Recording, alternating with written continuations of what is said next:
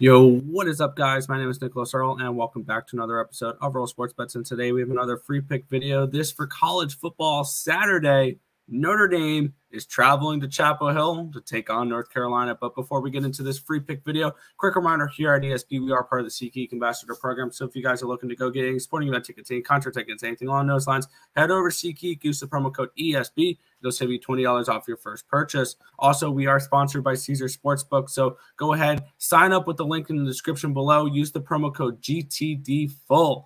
You'll get a $1,250 risk-free first bet along with 1,000 reward credits and 1,000 tier credits as well. We get a fun matchup here. The Notre Dame Fighting Irish are heading into Chapel Hill to take on the North Carolina Tar Heels. 2.5-point favorites are the Tar Heels with a total of 55.5 in this game.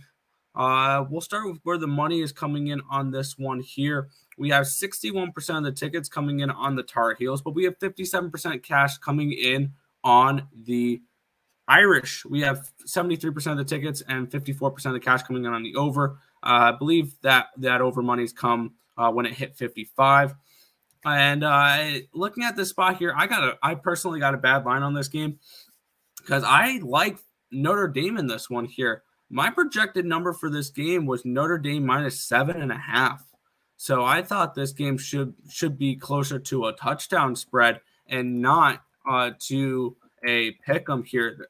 North Carolina has not impressed me so far this season. So far, they beat Georgia State, who is 0-4. They just lost to Coastal last night. They lost straight up against Charlotte. They beat them only by 7. They gave up 61 points to App State, and they gave up 24 points to FAMU, Florida A&M, a FBS school that had like 7 offensive linemen available for that game. North Carolina has not impressed me at all, and I get it. Neither has Notre Dame. Notre Dame finally coming off of their first win. They lost week 1 against Ohio State. I'll let that one slide.